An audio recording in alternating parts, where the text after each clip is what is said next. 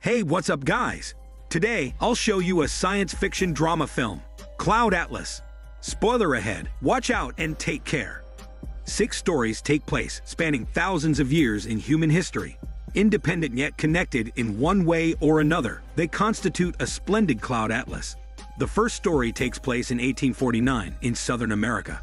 A young lawyer is into his father-in-law's slave trade business by providing legal services. He arrives at his father-in-law's plantation in a Pacific island nation. There, he's shocked to see the slaves are abused. The manager says the black slaves can work in the hot sunlight, as the camels do, and the foreman is whipping a young slave, who is tied to a tree. Looking at him with great sympathy, the lawyer doesn't know what he can do. The slave looks back at him and sees his sympathy and helplessness. After their eye contact, the lawyer falls into sudden dizziness instead of love. The physician feeds him with liquid medicine, but it's slow poison instead. Then the lawyer and the physician get on a ship to return to Europe. The lawyer gets very sick because of the slow poison that the physician feeds him every day. On the ship, he meets the young slave again. He asks the handsome lawyer to save him, since he ran away from the plantation and will be killed if sent back. So the lawyer finds a position for him to be a sailor. But the captain, who looks down upon the blacks, only pretends to hire the slave and takes a chance to order a man to shoot him. The lawyer pushes aside the rifle and saves the slave. The slave shows his ability and skill. There are far more he can do than just being a slave and working in the fields like a camel. So the lawyer and the slave become best friends. When the lawyer becomes feeble, the physician thinks it's time to kill him without being noticed and rob him of all the gold. Fortunately, the slave rushes in and kills the wicked physician. Also, they get back all the gold coins that the physician took from the lawyer. After the voyage, the lawyer takes the slave into his home, and he has his diary of the Pacific voyage published, titled The Pacific Journey. He realizes equality, love, and mutual understanding are the most precious in life. So he burns the contract in front of his father-in-law, and he and his wife devote themselves to the movement to liberate the black slaves. The second story takes place in Cambridge in 1936. A talented young composer has a boyfriend who is a promising young physicist. He wants to become a great composer so that a better self can match the physicist. After making up his mind, he leaves his boyfriend for London to pursue his dream in the hope of coming back to him as a man of status. Some while later, he succeeds in becoming an assistant to a renowned composer, Vivian. His brilliant talent helps Vivian in composing many great pieces. While working for Vivian, the young composer often writes letters to his lover, telling him he always wears the expensive leather vest given by the physicist so that he feels as if they were still staying with each other.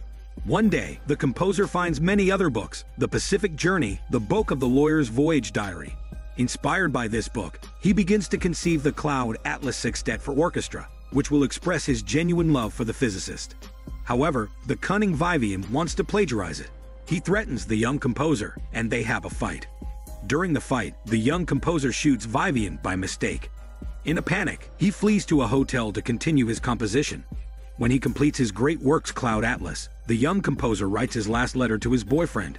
Then he shoots himself dead right before the boyfriend reaches there to see him. The third story takes place in the US in 1973. The young composer's boyfriend has become a renowned physicist. One day, the physicist and a journalist are stuck in a lift. While waiting for help, they talk to each other and exchange their phone numbers. The physicist is later entangled in a conspiracy as the nuclear energy plant and a fossil fuel company are fighting to monopoly the market. The physicist writes an important scientific report on the flaws of the nuclear energy plant. He calls the journalist in an attempt to reveal the conspiracy to the public, but he is murdered soon, and the important documents are taken away. His death is disguised as a suicide. Later, the journalist comes to meet the physicist, only to find he's shot dead, and discover the letters written by the physicist's lover in the earlier years. Their love story touches the journalist so much. But her journalistic instinct tells her there is more to the story than just a man committing suicide.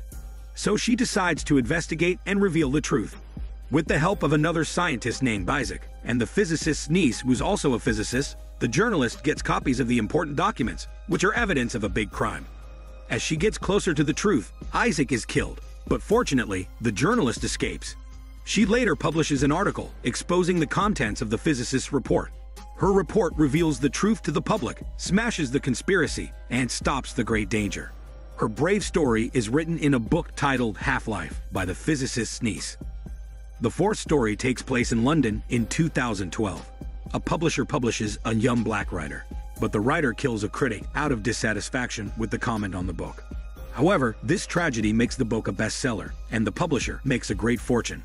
The publisher is threatened by the writer's cohort, who wants to extort money from him, so he goes to his brothers for shelter. But his brother tricks him into staying in a nursery where the elderly lose their freedom and are treated as prisoners. They're trapped there, as their relatives discard them as useless troublemakers.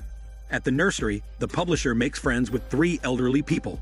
With the joint efforts and wisdom, the 4 of them eventually escape from the nursery.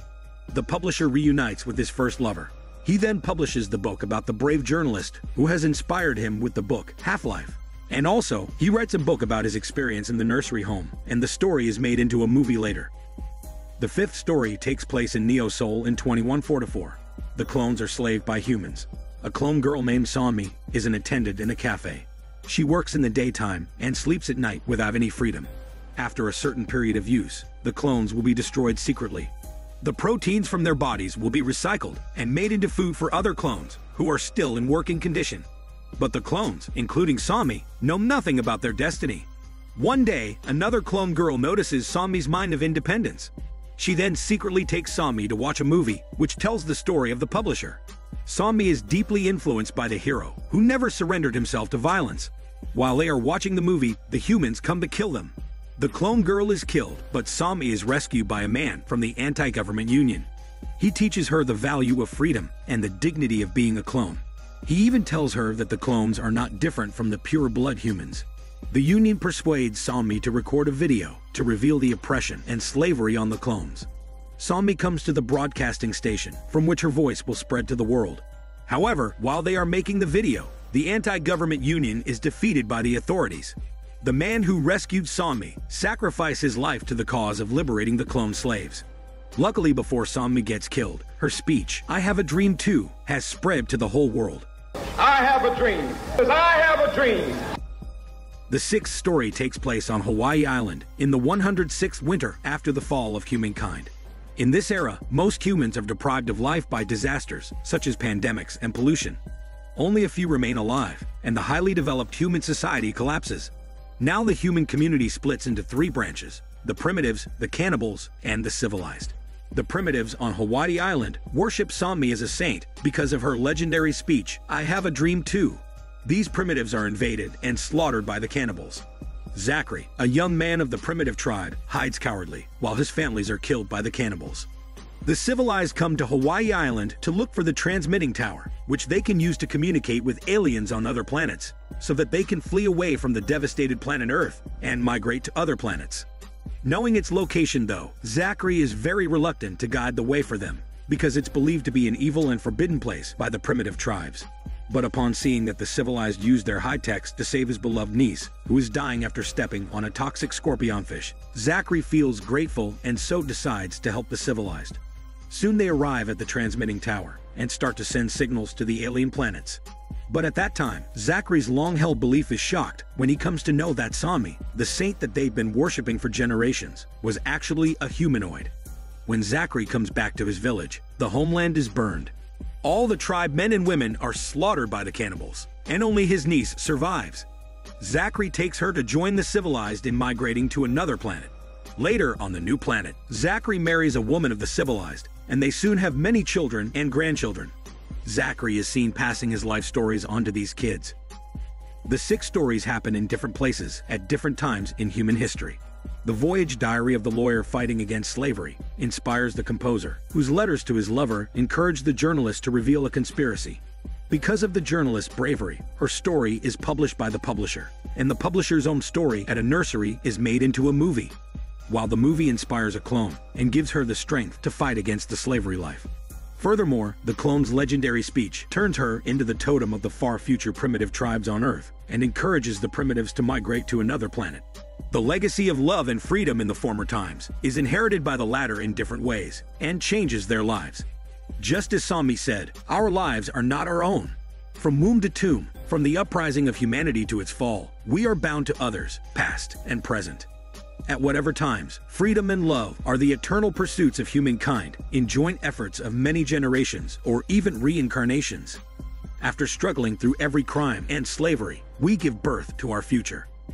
This is Daniel CC Movie Channel. Stay safe and enjoy your day.